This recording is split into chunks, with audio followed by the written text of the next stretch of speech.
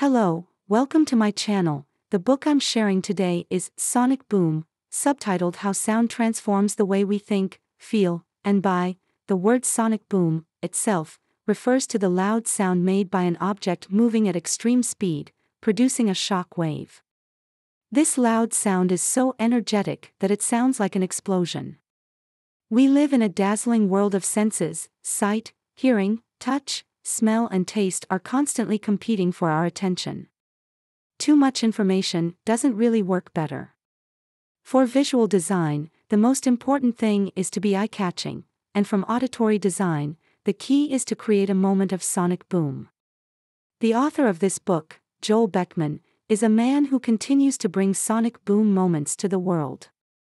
He is a composer and television producer who has composed the soundtracks for more than 50 television shows.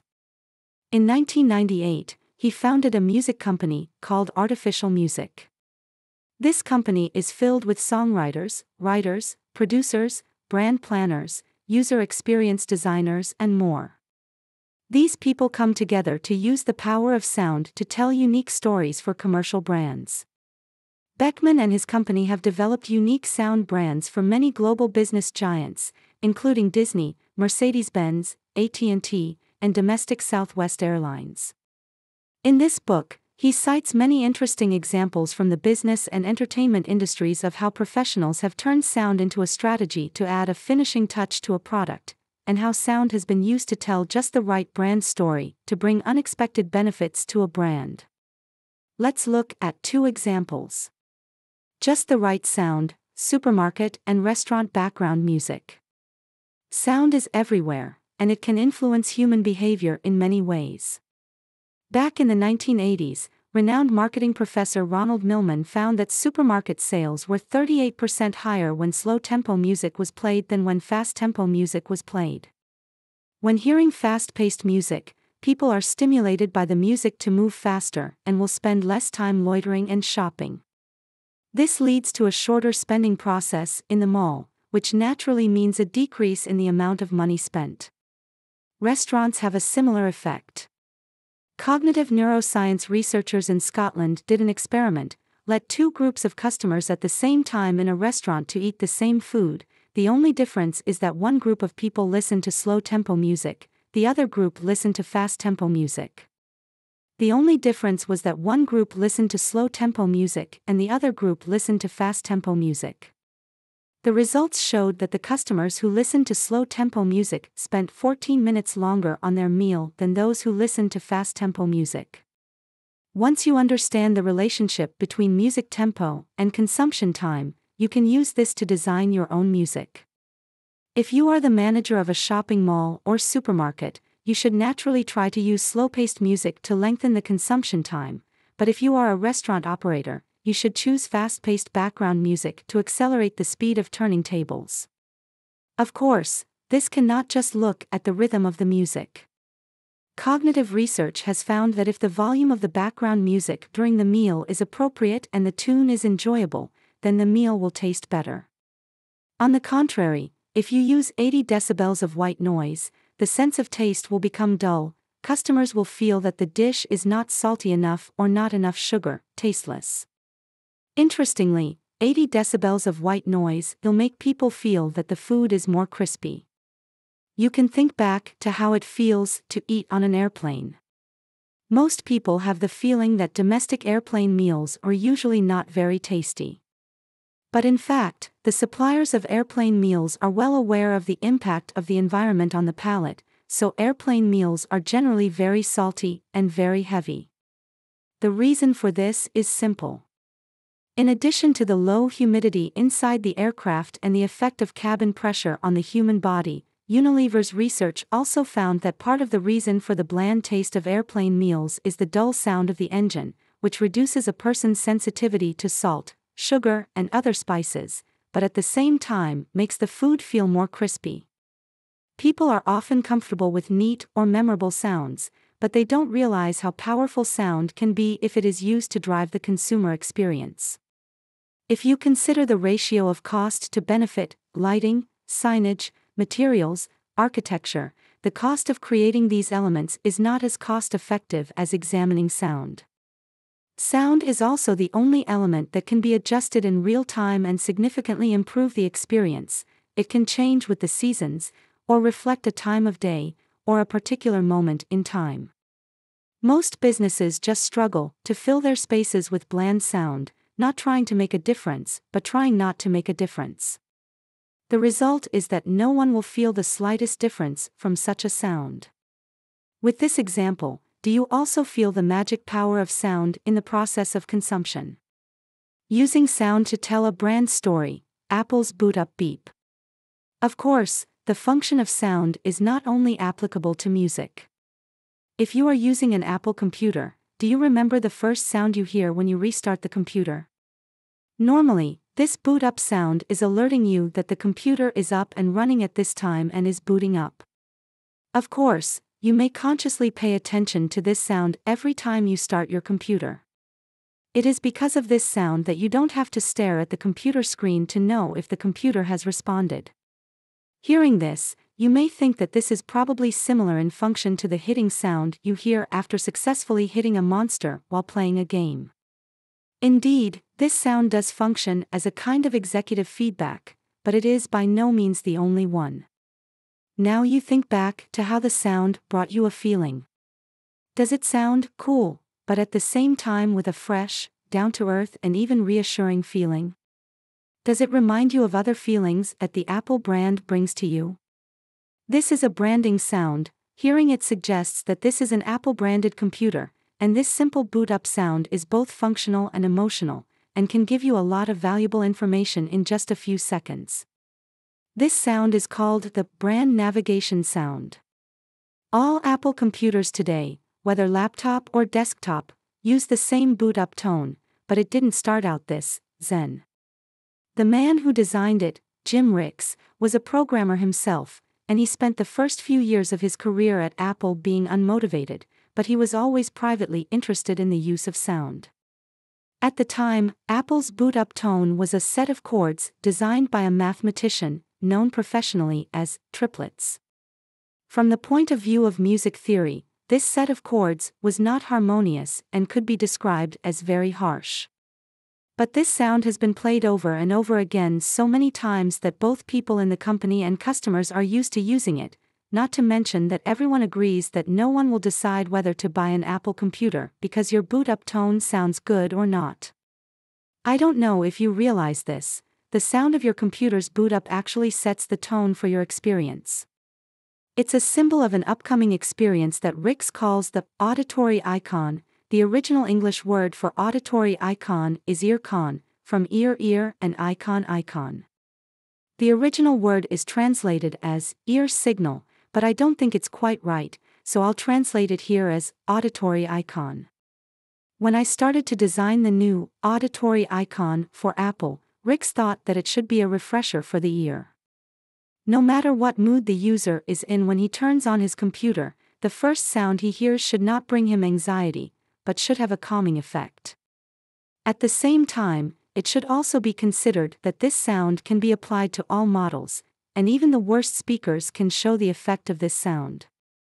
In the end, Ricks chose a simple C major chord. This sound is calming, and he added some reverberant stereo effects to it, allowing the sound to fade from back to front and left to right. This stereo effect adds a cool touch to this simple sound. However, after hearing the final effect of the sound, Apple executives were still hesitant to replace the boot tone, and this hesitant reaction was normal. Luckily, Ricks was eventually rewarded by some of the executives and was able to get the boot-up tone on the 1991 Apple computer release. As expected, the few seconds of the boot-up tone was so well received that one professional reviewer commented, "The moment I heard the boot-up sound, I knew I was going to experience something great." Since 1991, Apple has insisted on using the same sound for all Apple computers, and has barely modified the sound for nearly 30 years. Like the brand's visual identity, the auditory logo doesn't need to be tweaked very often. Of course, change itself is not a bad thing, but if you want to change it, you must change it for the better. Since then, Apple has paid more attention to sound effects, such as the whoosh sound when sending an email with an Apple phone, which sounds inexplicably satisfying. This is the power of just the right sound. With the two examples above, we understand the impact of sound in our daily lives. Next, we'll learn how to expand that sound impact and make it work better. Let's start by looking at the 6 principles for maximizing the impact of your voice. For companies that realize the power of sound and seek to get it just right, the key question is not how good that sound is but how to tie the sound to the brand story in a meaningful and authentic way.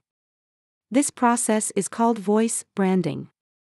While a number of companies have taken notice and put sound branding into practice over the past few decades, it's still a very new term for most businesses and media people.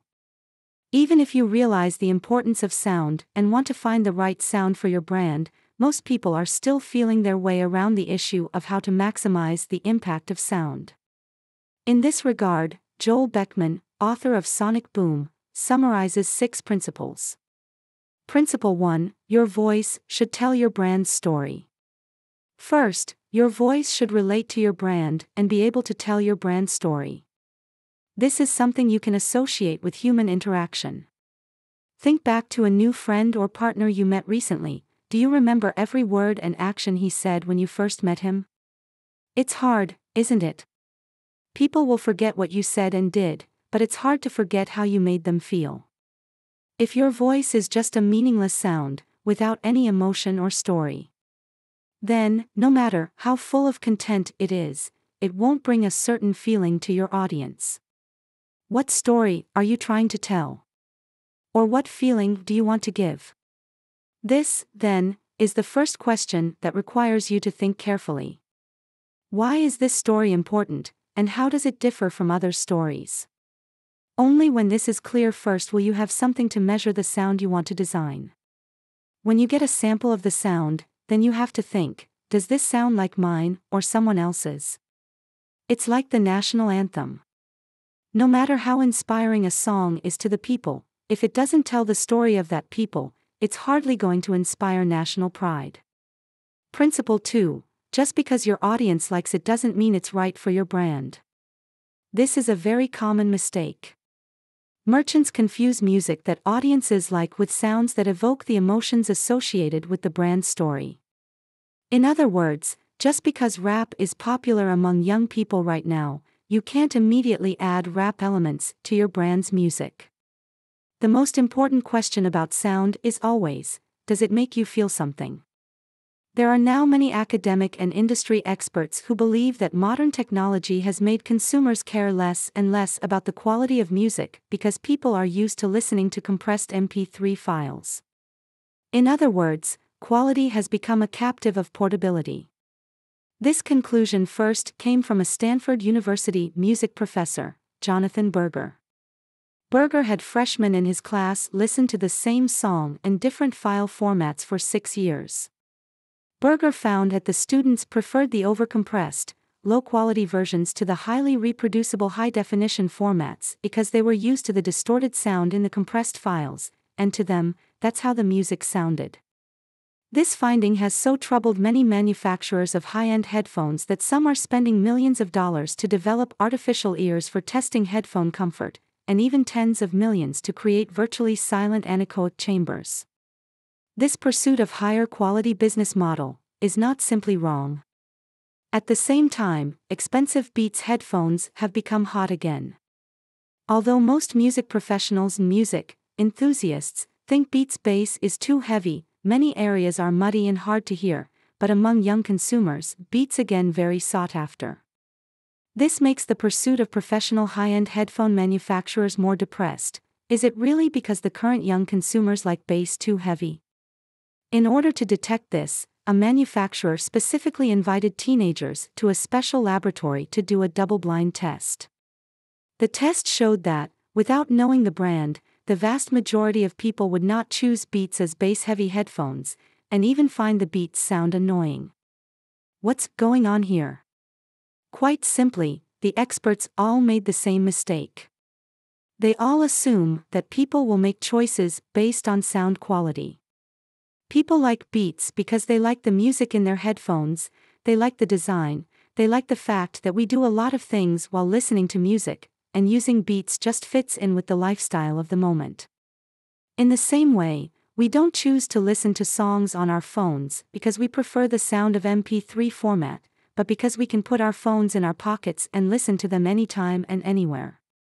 Principle 3. Add some appropriate sound in the background. The third principle has to do with the choice of background music.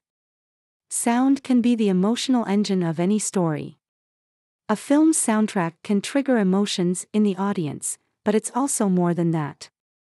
Horror filmmakers are masters at using sound to drive emotion.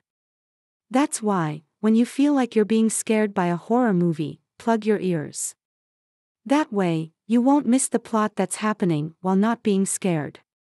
Of course, background music isn't just for movies. The right soundtrack is one that can make you feel relaxed.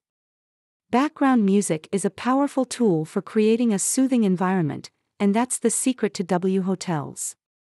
The next time you visit the W or another boutique hotel, pay attention to the sounds that are there, such as the music playing in the restaurant, by the pool, and in the room where you first checked in. Whether you like the music or not is not so important. Imagine what ambient sounds you might hear if you didn't hear any background music when you first entered your room. Noise from the street downstairs, the rattling of an air conditioning unit in an adjacent building, or the conversation of a couple in the next room.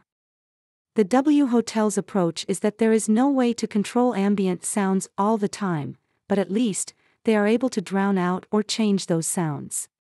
The next time you notice a sound, think briefly about whether you should notice it.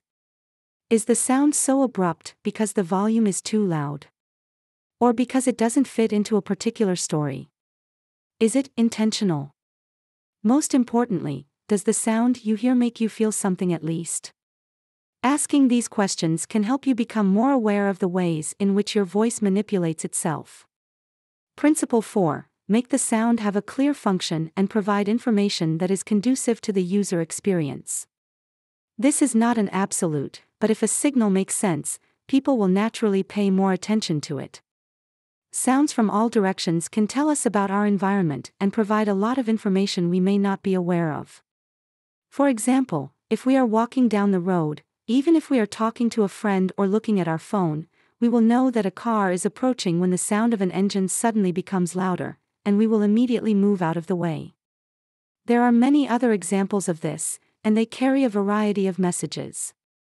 In the case of the subway, the New York and London subways make a warning beeping sound before the doors close. This sound was originally intended to warn people to be careful not to get caught in the doors, but subway dispatchers turned it into a strategy to urge passengers on the platform to get on the train quickly by playing the beeping warning sound and pretending to close the doors so that passengers on the platform and at the ticket gates who heard the sound would speed up and catch the train. On the Moscow subway, a male voice is used to indicate a train running clockwise and a female voice to indicate a train running counterclockwise so that passengers can quickly determine if they are on the right direction. In Japan, the train system uses a variety of tunes to indicate the name of the station, so that even if you are resting with your eyes closed or have not listened to the entire tone, you will know if the next stop is your destination. The function of sound can be more complex. For example, a Danish headset company designed a headset specifically for firefighters, which allows firefighters to hear three-dimensional, spatially accurate sound cues, so that in a dense, almost invisible environment of smoke, to know the location of teammates. Such a principle has also been flexibly used by game developers in computer games. The famous shooter, Call of Duty, requires players to use sound to identify the environment and move forward in the game. This is what functional sounds are all about. They give you very clear information that is beneficial to your experience. Principle 5. Say no to sound spam.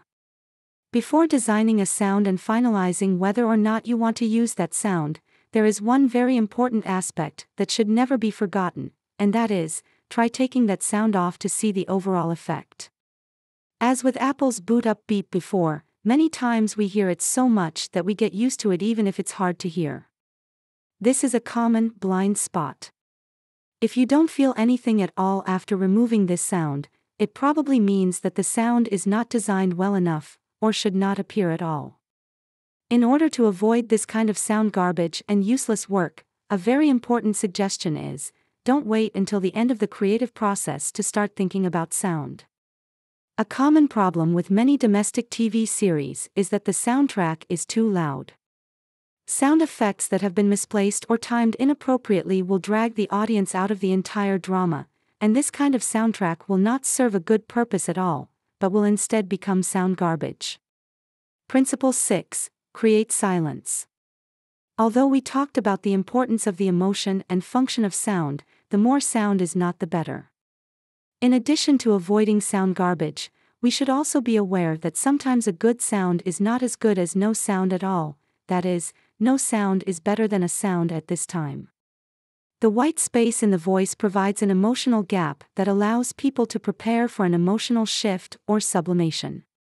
Instead, silence can be more tense than sound. So in creating the desired listening experience, we have to deal not only with the sound itself, but more importantly with the balance between sound and silence.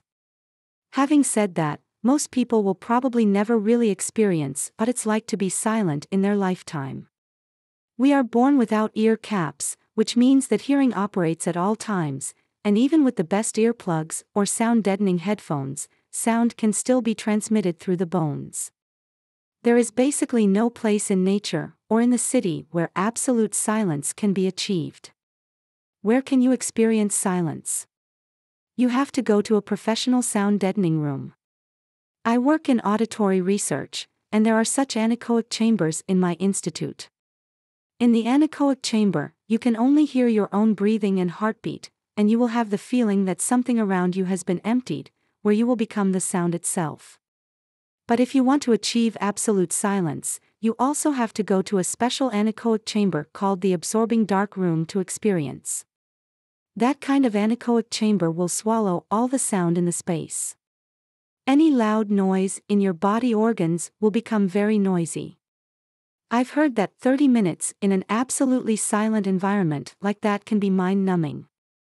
Since the definition of silence is relative and not absolute, what should be the opposite of noise? How do we balance sound and silence? Generally speaking, sound experts usually need to spend more time to eliminate meaningless sounds in movies and shopping malls. The most straightforward way to eliminate noise is to remove the source that creates it, or to remove it with very targeted sound deadening instruments. Disneyland, on the other hand, does the opposite. Disneyland Paris and Tokyo are close to airports, so there are occasional low-flying planes overhead, and the noise generated by planes can be considered the number one killer of the park's cheerful atmosphere. Disneyland has a complex array of speakers starting from the parking lot. These loudspeaker arrays will play the ambient sound carefully adjusted by the park designers in the most precise way. The sound will not only echo the theme of the park, take you into the story they set, but also let you adjust the mood, but more importantly, when the sound and the buildings and shuttle crowds of costumed staff into one, you will immediately be in this small world. At this point, the sound will play a surprising scene, that is, disappear. Not only will you not notice the occasional noise coming from the sky, you won't even pay attention to the ambient sounds set up by Disneyland. Because it all blends together just right, you no longer pay too much attention to any of the individual things, but treat the sound as part of the environment. In other words, Disney has created an environment that people subjectively feel is silent, a faked quiet that becomes a natural barrier between different venues. Finally, let's look at the personal life lessons that come from these ways of dealing with sound. In fact, this example from Disney not only provides a clever solution for noisy public places, but also provides a reference value for our personal lives. Most of us are accustomed to and accept 24-hour urban noise, with the help of earplugs or sleeping pills to get to sleep. But in fact, many noises can be neutralized by the flexible use of other sounds. When choosing a location, it is common sense to consider the noise near your home, such as not living next to a railroad or highway, and for those who are a little more discerning, to study the routes that planes must take off and land in the city. We spend a lot of time studying the color, texture, and feel of tiles and flooring, but I have observed that very few people consider how these home designs will sound.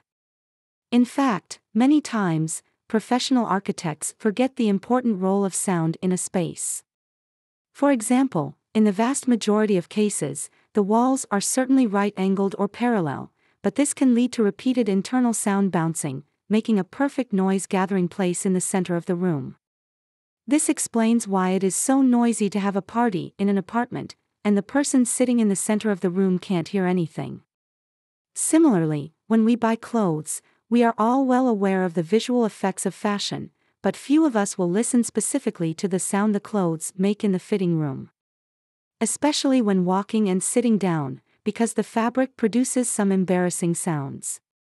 It is said that the way a person dresses can tell the story of that person, but many people may not notice that the sound of clothes can also convey subtle messages, such as shoes. A person's pace can reveal the person's physical condition, personality, and even the mood of the moment. In addition, often the cheaper the shoe, the more likely to make a loud sound. In order to eliminate the cost of materials, the maker of cheap shoes will make the heel hollow, so that the shoe will be very loud. Unless you are deliberately trying to attract everyone's attention, loud shoes usually do not make a good impression. Of course, one sound I never mentioned in today's sharing is the sound of a person talking. This is certainly not because the sound of human speech is not important, quite the contrary. The sound we make is more important than the content of our speech. Of the overall impact of an oral message, 7% is caused by words, 38% by the voice, and 55% by facial expressions. When you wish to persuade someone or prove something, you can use short periods of silence to change your pace at the right point in time. Try slowing down your speech at key moments so that your words are heard more clearly. Lower the tone of your voice and use a low voice to convey a message of authority. One of the most interesting things about the voice is that you may not feel the impact it has on you at all until you realize how important it is. It's like air, it's everywhere. But if the voice is even slightly dissonant, it can seem abrupt. After the abruptness is resolved, it's hard to notice how it affects you again. There are many wonderful things in this book, but the best thing is that after reading it, I think it's not just telling businesses how to tell stories with sound, but it's unintentionally and intentionally conveying to us how to open our ears to the sounds around us and pay attention to the impact those sounds are having. It will teach you to look at your work and life as you take it for granted with a new perspective. As the author says at the beginning of the book, when the right sounds, at the right time, are used consciously to communicate information and emotions, to help you remember and open up new experiences, you will experience what I call sonic boom moments. Well, that's the end of this book, and I'll see you next time.